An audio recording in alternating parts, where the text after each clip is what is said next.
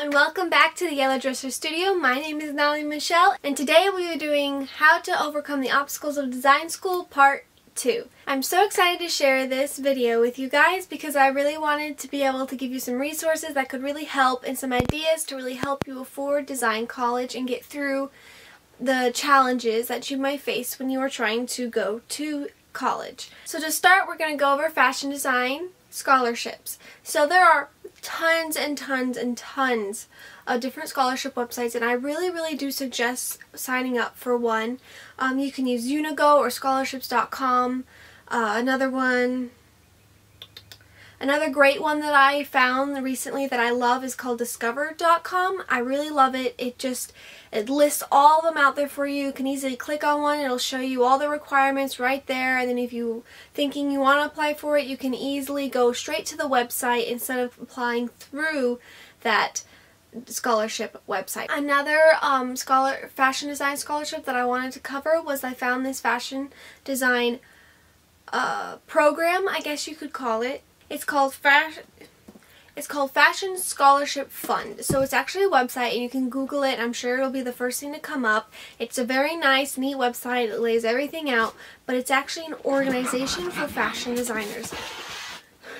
My cats. And what you do in the organization is you can find mentors, you can find a community, you can find scholarships, you can find grants. It's a great place for you to really build your fashion design portfolio and your internships and different things like that can really help you get the job that you are looking for, and it can also help you get the money that you are looking for to help afford your design college. I definitely will be applying for this program when I get into my design school, which brings me to one more thing about the Fashion Scholarship Fund is that you do have to be going to a college that is sponsored by them. However, I looked at the list of fashion design colleges that they sponsor, and there is tons and tons and tons of them.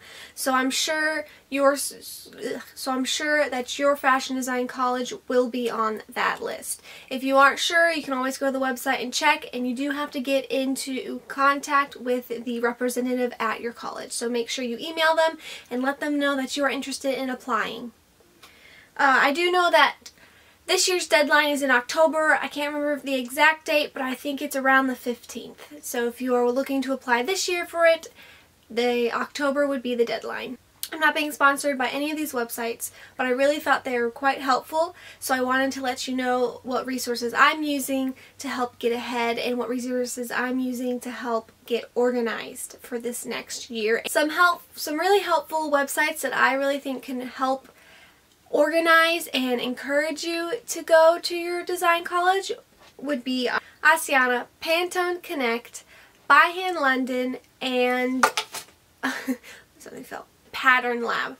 Now these websites are all great resources for you to help get ahead in the game when you're going to fashion design school. They can also help clear up things that might be confusing to you when you are studying and you are learning how to make patterns, and I think they are excellent tools and excellent websites to help you get ahead in the game.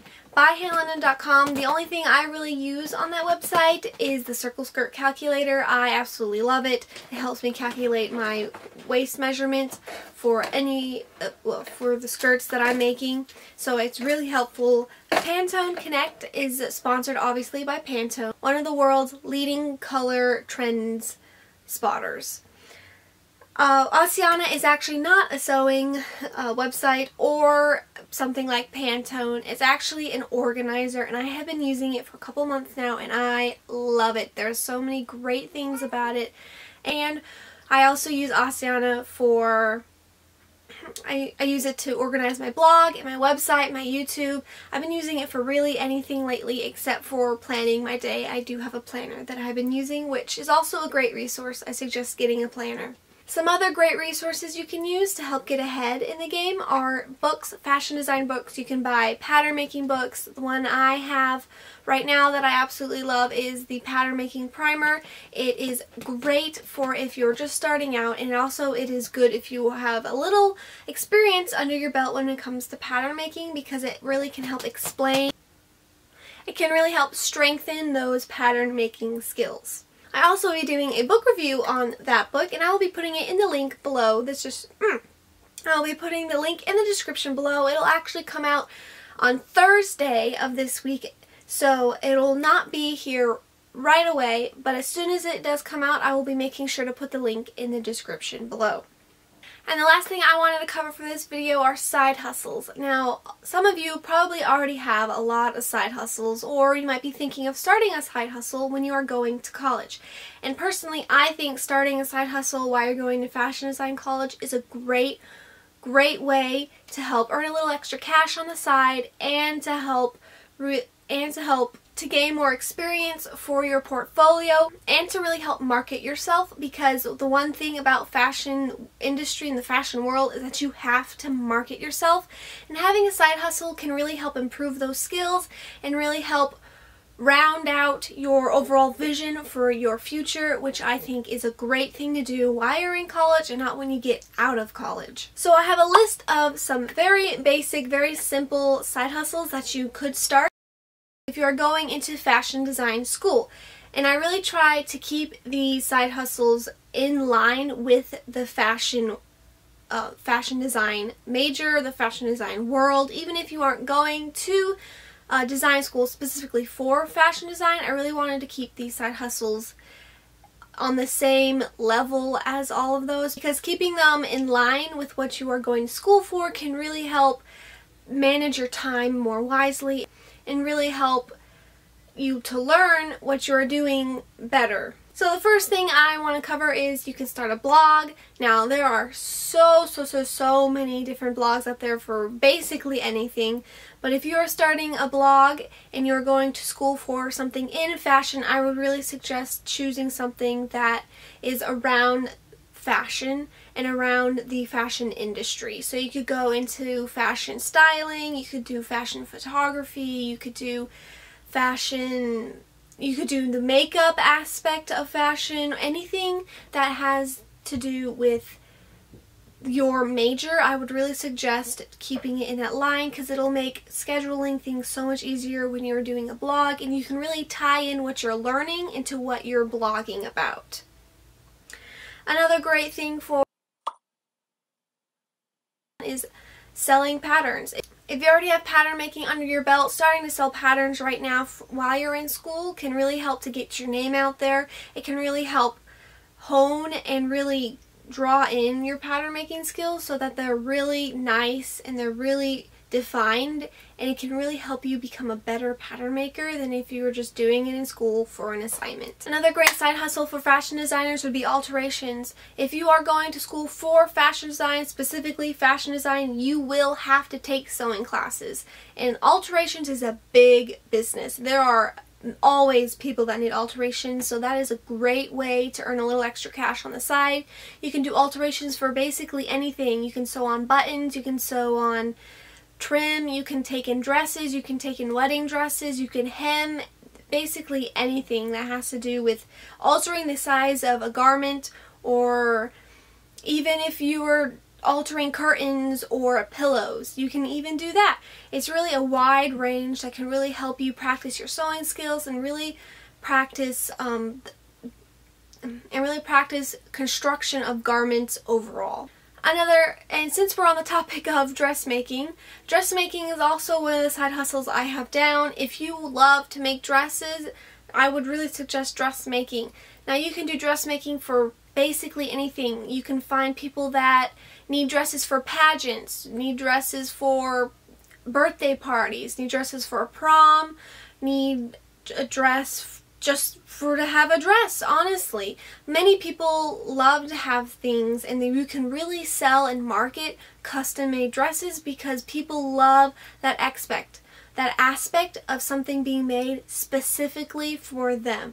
It's tailored, it's handmade, it wasn't some fast fashion thing that was just sewn and thrown into the pile. You really had your time and effort to put into it, and I think that's something that you can really sell when you are doing something like custom dresses or custom suits or anything that has to do with making clothes for a specific person. Another side hustle you could do if you're in the fashion industry, not necessarily fashion design, and you could still do this if you are fashion design or if you are not, is personal styling. Personal styling is actually a really big thing and you wouldn't even think about it, but most people, for a lot of different reasons, need a personal stylist, whether it's for their blog, whether it's for their play or they're marketing something, or maybe they're doing their own web shoot, or maybe it's a fashion designer, another peer that you have that really needs to help styling something. You can offer their services. So there's a lot of different ways you can network this and really get into the industry and still get experience doing what you love.